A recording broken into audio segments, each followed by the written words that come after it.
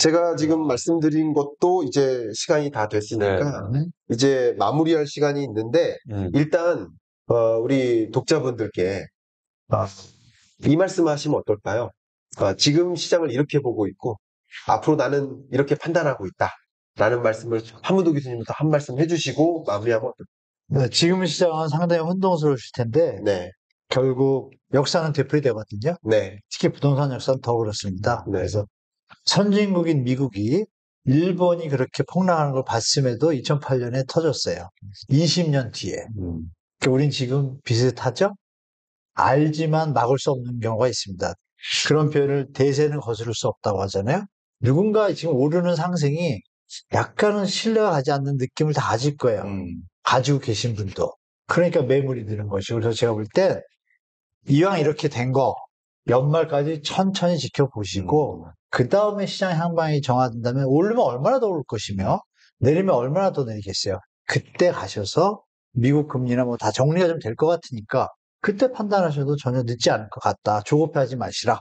건강한 이름은 다 잃으시니까 마음을 좀 편히 가지라. 네. 이렇게 호흡을 길게 하시기를 좀 부탁드리겠습니다. 네, 좋은 말씀 정말 감사합니다. 이광수 위원님도 말씀해 주시죠. 제가 아까도 어떤 말씀을 드렸냐면 투자로 세상을 보자, 시장을 보자 이런 말씀을 드렸는데요. 투자로 볼 때 가장 중요한 건 뭐냐면 불확실성입니다. 그러니까 투자로 본다는 건 뭐 손실 가능성이나 가격 상승을 보는 게 아니라 내가 모르는 일이 벌어질 가능성이 얼마나 큰가. 이게 되게 중요하거든요. 근데 지금 시장이나 한국의 여러 가지 상황을 볼 때 불확실성이 너무 커요. 그래서 엄청나게 많은 돈을 들이고 내 집 마련하기에는 불확실성이 전 너무 크다. 그런 차원에서는 투자로 이걸 보신다면 조금 더 불확실성이 해소되고 이런 시점까지 기다리는 게 중요하다는 거고요. 또 하나 자산시장에서는 사람들이 특히 부동산 시장에서는 전 왓보다 웬이 중요하다고 생각해요. 어디를 사느냐가 중요한 것보다 언제 사는가가 중요하거든요. 그래야 쉽게 말해서 돈을 벌 수 있습니다. 어디 사는 거는 사실은 크게 중요하지 않아요. 같은 강남이라도 언제 사는 거에 따라서 달라진답니다. 그 언제를 여러분들이 훨씬 더 고민하시면 조금 더 투자하는 그런 마인드를 가지실 거고 그러면 내 집 마련도 잘하실 수 있지 않을까라는 생각을 하고 있습니다. 좋습니다. 박정호 교수님. 예, 저는 또 불편한 진실을 말씀을 드려야 되는데 집 있는 사람들은 전부 아기축은 아니에요. 그죠? 예를 들어서 한 푼 두 푼 모아서 진짜 입을 거 안 입고 먹을 거 안 먹고 내 집 간신히 장만한 사람들. 그 사람들은 그 집 장만이 꿈인데 그 집값을 반토막을 내놓는 정책이 국가의 옳은 정책도 아니에요. 예. 우리가 걱정하는 건 이제 뭐 의도치 않게가 아니라 의도해서 그냥 투기용으로 다주택하는 사람들은 그거는 막아야지. 그건 분명히 막아야 되지만 집값을 무조건 그걸 막기 위해서 반토막을 낸다? 그러면 진짜 성실하게 일해서 내 집 장만한 사람들은 어떡하라는 얘기예요. 그건 안 맞는 거고요. 대신 그러면 집값 계속 올라가면 지금 집 없는 사람은 어떡합니까? 그래서 그런 분들을 위해서 정부가 적극적으로 지원하고 선별해서 지원하고 대충 국회의원들이 자기가 들어가서 살 집도 아니니까 뭐 이 정도면 잘했네. 이런 수준의 공공에서 제공해주는 집 같은 걸로 사람들 기분 상하게 만들지 말고 진짜 본인들 자녀가 여기 살아도 할 정도의 집들을 자꾸 만들어주는 건 또 계속 해야겠죠. 그래서 집이 아직 없으신 분들, 집을 구매하는 걸 미루신 분들에게 좋은 주택을 마련하는 것과 그리고 집을 사신 분들에게 충격을 주는 거는 전혀 다른 문제다. 그렇게 말씀을 드리고 싶습니다. 네, 저도 마무리로 말씀드린 두 가지입니다. 이제 정책의 방향성과 관련해서 전망이 아니라 이제 당위성이라는 측면에서 의견을 드리면 부동산 정책의 방향은 집값이 아니어야 됩니다. 집값이라는 것은 그냥 머릿속에서 지워야 된다. 집값이 올라가든 떨어지든 사실은 그것은 정부가 통제할 일이 아니다. 가격은 보이지 않는 손에 의해서, 시장에 의해서 자연스럽게 결정되는 것이고 정책의 목적은 주거 안정이어야 된다. 주거 불안 문제가 심각해지면 안 되는 거죠. 그러면 정책을 잘못한 거죠. 어떤 방식이든 주거 불안 문제를 해소하는데, 주거 안정을 도모하는데 정책의 포커스가 돼야 되지, 가격이 너무 떨어지면 또 안 되고 가격이 너무 오르면 안 되고, 가격이 목적이 되면 안 된다는 거죠. 왜 가격을 자꾸 만들려고 하죠? 그러니까 만지면 안 된다는 거예요. 가격은 정하는 게 아니에요. 정해지는 거예요. 저는 부동산 정책의 방향성은 그냥 말 그대로 주거 안정이어야 된다. 주거 안정을 해치지 않는 범위 내에서 정책 의사결정을 해야 된다라는 것을 좀 저는 의견을 드리고 싶고요. 끝으로 이제 우리 독자분들께 저도 마무리 말씀을 드린다면 오늘 또 두 번째 토론을 하면서 느꼈지만 여러분께 좀 조언을 드린다면 혹여나 여러분들이 23년 하반기에 집값이 많이 떨어질 거야 라고 생각하시면 오히려 상승 반등할 거야 라고 이야기하는 사람들의 주장과 근거를 많이 들어보세요. 반대로 집값은 강하게 반등할 거라고 믿으시는 분들이 계시다면 오히려 우리 두 교수님처럼 앞으로 집값이 이런 면에서 불확실성이 있다. 다시 떨어질 수 있다. 이런 말씀들에 대한 근거를 많이 들으신 다음에 그 다음에 여러분이 그 균형을 찾아가실 필요가 있겠다. 그래서 한쪽에 치우치지 마시고 그래서 이런 토론의 장이 그 균형을 찾는 데 좀 도움이 될 것이다. 라는 말씀을 좀 드리고 싶은 것이 저의 마지막 코멘트입니다. 이제 지금부터는 여러분께 이제 정보 공유이자 홍보이자 녹화용입니다. 제가 먼저 말씀드리겠습니다. 교환을 먼저 제시해 주시면요. 한 분 한 분 똑같이 녹화를 해 주시면 좋겠습니다. 이따 제가 말씀드리겠습니다. 저희가 이렇게 100분 토론을 두 차례 연속하다 보니까 여러분들께 여러 가지 정보를 이제 이 한두 시간 동안 전달해 드리는데 한계가 있고 또 여러분들의 질문에 대해서 다 화답해 드리는데도 한계가 있어서 저희가 마라톤 세미나를 좀 계획을 했습니다. 9월 16일이고요. 아마 서울역이랑 가까운 위치로 정했습니다. 서울 스퀘어예요. 혹시 아침 9시부터 밤 9시까지 마라톤 세미나에 참여하기를 희망하시는 분들은 나중에 이 영상을 보시면서 공지된 고정 댓글을 확인하시면서 관심 있으신 분은 또 의사결정 하셔도 되지 않을까. 여기에 있는 제시된 내용은 아직 가이드라인입니다. 아직 구체적인 제목과 시간대는 정하지 않은 거고 이런 식으로 전개될 것이다 라는 정도만 이해해 주시고 향후에 공지할 때 해드릴 때 더 구체적인 강의 제목과 명확한 시간 이런 것들 명시해 드릴 테니까 뭐 강의 각각 전문가들의 강의와 끝나고 이제 독자와의 대토론 정말 난상토론 증문즉답 이걸 기대하시는 분은 많이들 관심 가져주시면 좋겠습니다. 한문도 교수님도 한 1분 정도 쭉 요거에 대해서? 네. 해주십시오. 지금 상태가 이래가지고. 괜찮습니다. 더 멋있습니다. 구상토론 하시는 거. 아니, 네. 목소리만 닫고 저 사진을 올리세요. 네. 네, 안녕하세요.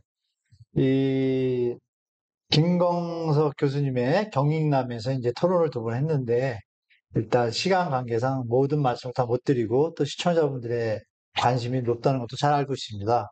그래서 우리 김광석 교수님께서 좋은 자리를 마련해 주셔서 저도 최선을 다해서 우리 시청자분들한테 제가 알고 있는 모든 내용들, 또 콘텐츠, 인사이트를 전해드리고 또 말씀 주시는 어떤 질문들이 있으면 또 제가 최선을 다해서 답변하도록 하겠습니다. 많은 분 참여해 주시면 감사하겠습니다. 기대가 많이 됩니다. 이광수 의원님도 어떤 내용으로 또 해주시겠다라는 말씀 좀 강하게 좀 말씀해 주시면 좋겠습니다. 예, 사실 저는 방송이나 유튜브 나와서 이제 부동산 시장을 얘기하는데 항상 목마른 게 좀 있었습니다. 왜냐하면 개인적 입장에서는 부동산 지수를 사거나 시장을 사는 건 아니거든요. 그래서 내 집 마련할 때는 어떤 아파트라든지 구체적인 계획들이 사실 필요한데 제가 이런 이야기를 할 기회가 사실 없었고 그리고 개별적으로 말씀드릴 수 있는 환경도 사실 되지 못했어요. 그런데 저희가 그런 기회를 이번에 한번 마련해 볼까 합니다. 그래서 무려 하루 동안 내내 그리고 제가 말씀드릴 내용도 좀 더 구체적으로 어떻게 여러분들이 계획을 세우시고 그리고 시장에서 뭘 보시고 어떤 아파트를 보고 어떤 지표가 그리고 내 집 마련할 때 어떻게 여러분들이 구체적으로 해야 될 건지 그런 말씀을 좀 드리고 싶어요. 그래서 저의 그런 것들을 여러분과 같이 공유하면서 시간도 충분히 사실 갖잖아요. 하루 종일 얘기하는 거니까. 그래서 그런 시간을 한번 가져볼 계획이니까 많은 분들이 참여하셔서 저희가 진짜 훨씬 탄회하게 얘기하고 그리고 공유하고 솔직하게 말할 수 있는 그런 기회가 될 것으로 저 믿고 있습니다. 그래서 사실은 이게 또 오프라인이니까 한정돼 있잖아요. 그래서 여러분들이, 많은 분들이 아마 참여하시면 못하실 것 같아요. 어쨌든 가능하시면 참여하셔서 저의 또 그런 솔직한 얘기도 들어보셨으면 좋지 않을까 생각합니다. 네. 저도 이광수 위원님 강의를 꼭 듣도록 하겠습니다. 막 다 중간중간 반문. 그러니까요. 아, 농담이고요. 좋죠. 일부러 사람 수를 좀 제한하려고 합니다. 네, 너무 많으면 맞습니다. 대토론이 안 돼요. 맞아요, 맞아요. 수를 한정해야 맞아요. 충분히 고민도 듣고 네. 어떤 생각이 있으신지 좀 의견도 여쭙고 그러면서 약간은 다소 컨설팅에 가까운 이야기를 해드리려면 좋죠. 그죠? 맞춤화된 이야기를 해드리려면 맞아요. 또 많이 이렇게 하기는 어려울 것 맞습니다. 같아요. 맞습니다. 예. 이광수 의원님 말씀 좀 기대되고요. 박정호 교수님도 한번 말씀 부탁드립니다. 예, 사실 뭐 이렇게 어떻게 보면 소수의 분들하고 직접 저희 넷이 대면했었을 때 가장 귀한 기회를 만들어 주실 두 분은 한문도 교수님하고 이광수 위원님이세요. 왜냐하면 저는 어차피 약간 매크로 기반으로 하기 때문에 부동산에 대한 흐름과 이런 걸 전망하지만 많은 분들이 궁금한 건 이 집, 이 동네, 이 집, 언제 이런 거거든요.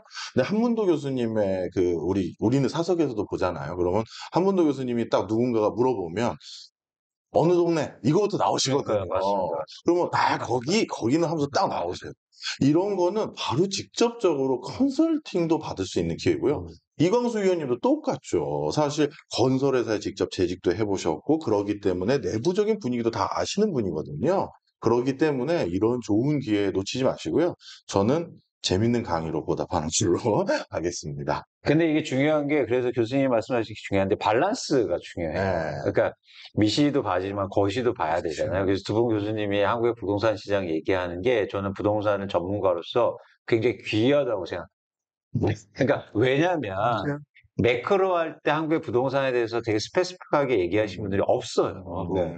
네. 그냥 두리뭉실하게 얘기하고, 아까 제가 뭐 남을 비난하는 건 아니지만 그렇게 매크로한 지표 갖고 얘기하시면서 방향성을 하시는 건 좀 무리가 있다. 근데 이 밸런스가 되는 거예요. 저희도 그런 매크로한 게 당연히 필요하고. 네. 네. 그래서 여러분들이 꼭 참석하셔서 그런 균형화된 네. 그런 시각이나 정보를 얻으셨으면 좋겠다는 말씀을 드립니다. 아마도 여러분 잘 아시겠지만 각각이 이제 특화된 주제들이 있으세요. 저는 이제 아시겠지만 매크로 경제 전망, 아마 주식 얘기도 합니다. 그러니까 앞으로 나의 자산 관리를 어떤 포트폴리오를 가져가야 되는지 거시경제적인 관점에서 말씀 많이 드릴 거고, 아마도 박정호 교수님은 정책 방향 같은 거 많이 얘기해 주실 거예요. 그렇게 하겠습니다. 그런데 저 전문가시니까. 그러니까요. 정책 방향에 대해서 많이, 그러니까 온라인에서 말씀 못 하시는 네. 그런 이야기 많이 그렇게 해주실 거고, 하겠습니다. 또 워낙 또 두 분은 이 부동산 분야의 뭐 최고 전문가시게, 제가 부원 설명 안 드려도 되죠.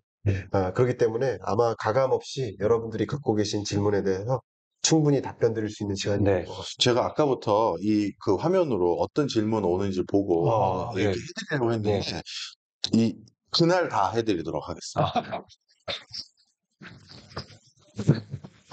좋습니다. 그럼 박정호 교수님만 한 4시 하겠고요. 6시부터 9시까지는 저주 시간에 네. 교수님이 다 하시면 되겠다. 아유, 왜 그러세요? 정말 대토론이니까요. 여러분들 질문을 많이 가져오세요. 너무 그래요. 미리 질문. 맞아요. 구체적인 질문을. 맞아요. 우리 장 보러 갈 때 아무 계획 없이 가면 엉뚱한 맞습니다. 거잖아요. 그러니까 미리 질문을 좀 가지고 오시고. 그래서 저는 좀 이런 말씀 드리면 좀 그럴 수도 있지만 강의료가 좀 비싸야 된다고 생각해요.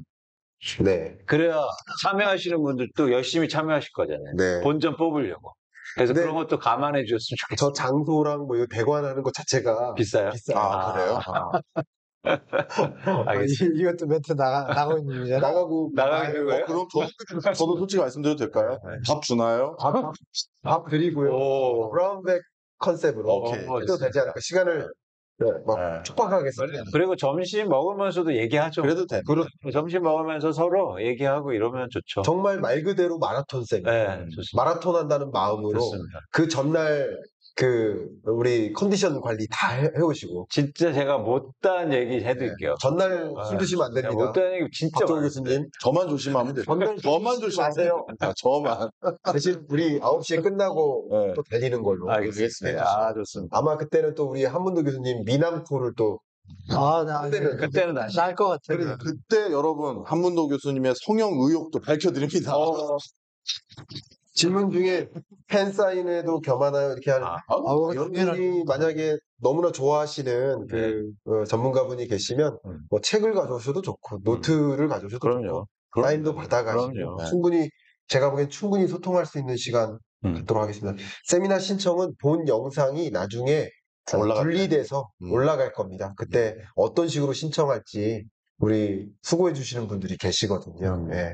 그분들께서 좀 고생해 주실 것 같습니다. 맞습니다. 네, 여기까지 마무리하도록 하겠고요. 저희들은 지금부터 술자리에서 2차 3차 100분 토론 진행하도록 하겠습니다. 여러분 감사합니다. 너무너무 감사합니다. 감사합니다. 감사합니다. 감사합니다.